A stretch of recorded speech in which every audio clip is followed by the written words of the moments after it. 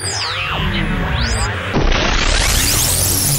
here's the 45-watt solar panel kit made by Thunderbolt Solar, which you can purchase at your local Harbor Freight hardware. Alright, as you can see, I put the frame together from the Harbor Freight solar kit.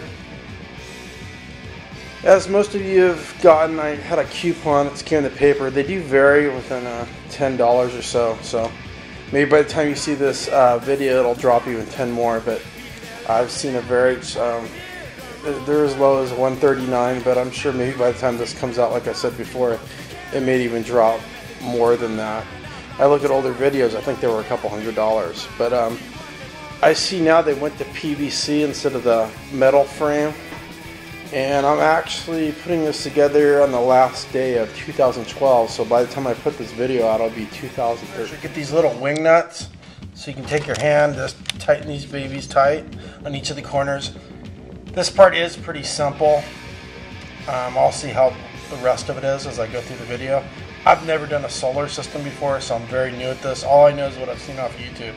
So bear with me. Note right here where the legs come out, they have the 2 extra screws that came with it are shorter. They weren't long enough, so I used the longer screws that are used to mount these two. I didn't see anything in the instructions about that, but they do give you the extra ones. You can figure it out. But this may help you so you don't have to go through and try to figure it out like I did.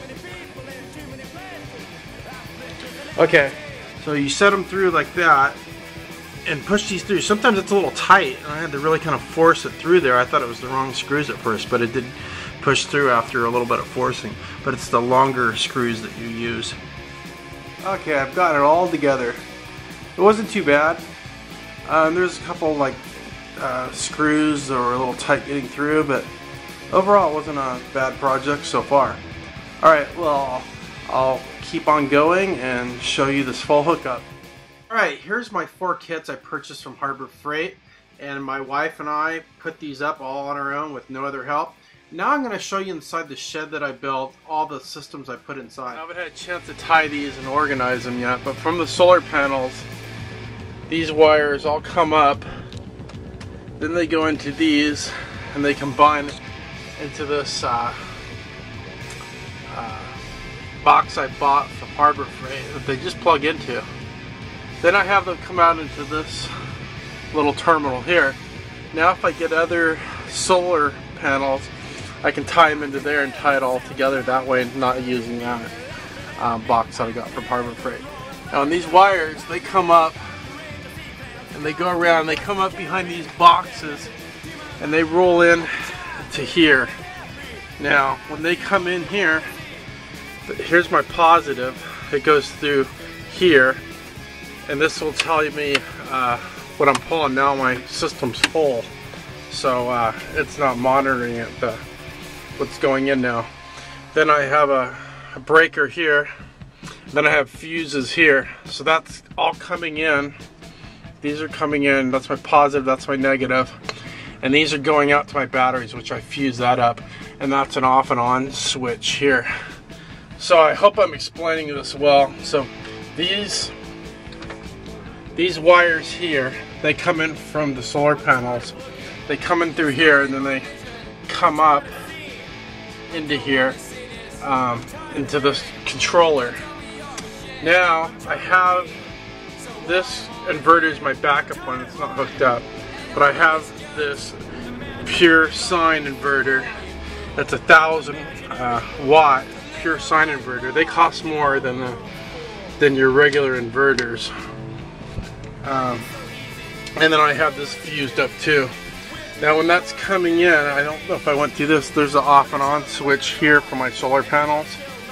So they go into the batteries through here, and then out from the batteries, which I'll go to my batteries and show you in a second. Here's my battery system here.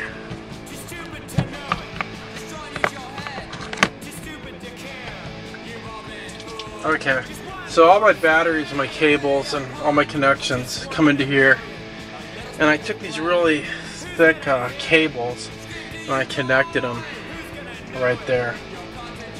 and then I have a tender on there, so if I don't have sun for a few days I can keep my batteries up. I got these from Walmart. They're marine batteries, and 3 batteries has been doing me just fine for my lights and charging up the laptop, telephones and those type of stuff. So this has actually been a pretty good little system so far, just with these 3 batteries. One thing about 3 batteries is it's easier to place 3 than 6 or 12. I see a lot of people have stacks of them. At this time I haven't needed them. These have been holding me all the power I need, and when I go to bed I just turn the system off at night.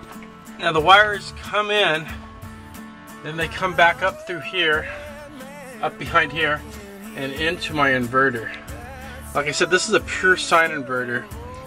The advantage of the pure sine inverter is you can use your laptop, your sensitive electronics, and it will work. The disadvantage is they cost about triple to 4 times of a regular inverter. So that's the problem with them. Other than that, they're really good, but they are expensive. Okay, so here's this plugs in to this plug, and then this cable here, this runs into this box. And there's my wiring in there. Hope you can see it good enough here.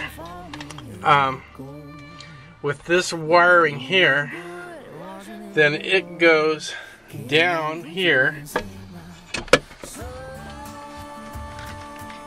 and down to this gray pipe. And through this gray pipe it goes outside here, which you saw already, that goes into the house. Let's see if I can. So it goes in there. Then I have it goes underground and up and through the house. So again, here's my little system that I did all myself. I can't say that it's simple. I know nothing about electricity. For an electrician, it probably is a breeze. But for a regular person with no electrical background, I would give it at least a middle in difficulty. It's not super simple, and it's not super hard, but it does take time. Time is the whole thing.